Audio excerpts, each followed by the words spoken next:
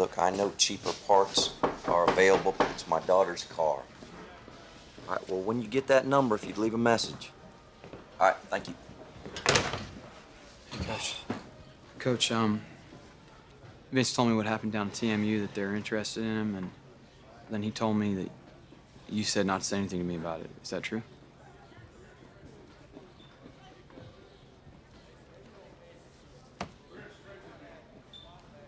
That is true. Look, I'm sorry. I meant to tell you this myself. Tell me what?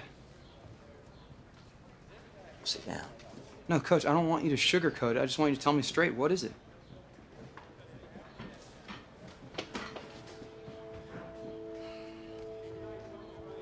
They don't want you. They wanted Vince.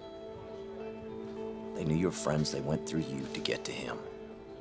I should have seen it, and I didn't. And I apologize. I'm pretty sure they want both of us, Coach. I talked to Carl Gage yesterday. That I know what I'm talking about. I was blindsided, and I apologize for it. I should have been watching out for you better. All the tickets and taking me down there and everything. Let me tell you something. You're a hell of an athlete. You're gonna have a hell of a lot more opportunities.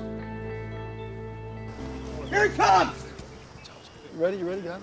Listen up. It's come to my attention.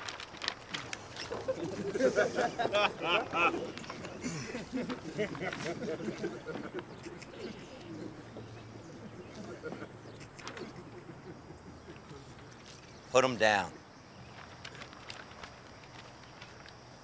It's come to my attention that several of you have permanently scarred yourselves by branding your bodies with a, the hell was it, a salad fork? Coat hanger, Mr. Kingmaker, sir. Let me tell you something. You know, it's every coach's dream to experience the highest level of idiocy that his team can muster. And gentlemen, collectively, us coaches, we are living a dream. But we'd like for you to live your dreams too.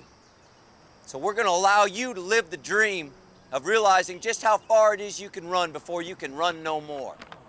Led with the tutelage of Coach Traub. Begin living your dream. Hop to it. Let's go. Live the dream! Let's go, helmets on! Live the dream! Let's live it! Vince! Yes, sir. Didn't I ask you to not say anything to Luke? Yes, you did. But it just kind of slipped out. I didn't want to lie to him. I didn't ask you to lie to him. I simply asked you to keep your mouth shut. I tried, but...